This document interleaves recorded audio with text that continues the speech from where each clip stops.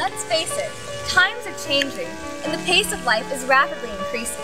We make tools to make work easier on Earth, and we also have efficient transportation systems. However, this is a different situation for those aboard the International Space Station. Because of the microgravity environment, what may be a simple task on Earth is made extremely difficult on the space station.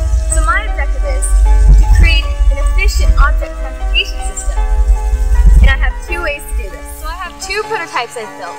One is a vacuum tube system that uses liquid adhesion, and the other is a magnetic levitation device. I predict that the workload for astronauts will be significantly reduced if tools and equipment are pre-delivered and shipped to the workstation using either of these technologies.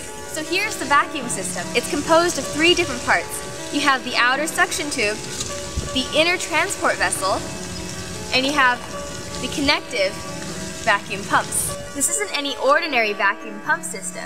This actually utilizes the behavior of liquids in space. As you can see here, this outer tube is fitted with a teardrop shape, and this acute angle will draw the fluid down due to surface tension forces. The transport vessel also has a narrow edge that will enable the fluid to connect the two tubes, ensuring a smooth transport.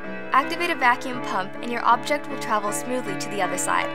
So here we have the magnetic levitation device, or maglev, and I'll show you how this works. Place a magnet with its north pole pointing outward, set it on a track with magnets of similar polarities, and watch it glide due to the opposing forces.